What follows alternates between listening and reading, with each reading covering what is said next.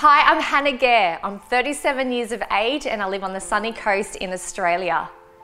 Have you ever felt like you don't quite belong? Not good enough? Didn't feel a part of the gang, so to speak? Maybe that's due to your demographics. Maybe you're overcoming an addiction.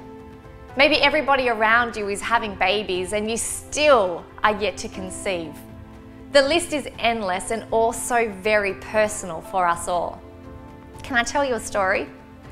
I have a son with a severe intellectual disability. We were visiting Arlington Cemetery in the United States of America. Terrible accent, I know. But during that visit, a lady piped up and she told my son that he was not welcomed because he was not fitting the social norms due to his disability. She single-handedly called him out, shamed him, embarrassed him, and made him feel less than. Now don't worry ladies, my mama bear came out at that point in time.